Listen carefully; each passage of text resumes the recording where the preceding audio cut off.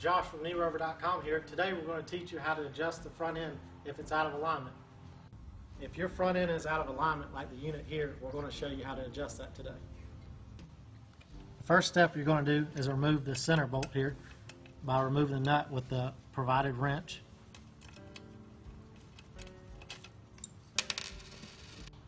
To lengthen or shorten the tie rod here, you'll loosen up the retaining nut with the provided wrench again. Then you'll turn it in, showing less threads, or out, depending on which way you need to move the wheel. Once you have the wheels aligned, you'll reinstall the tie rods and the center bolt. You'll put your washer back under there, then your tie rod, then your other washer, and then the nut.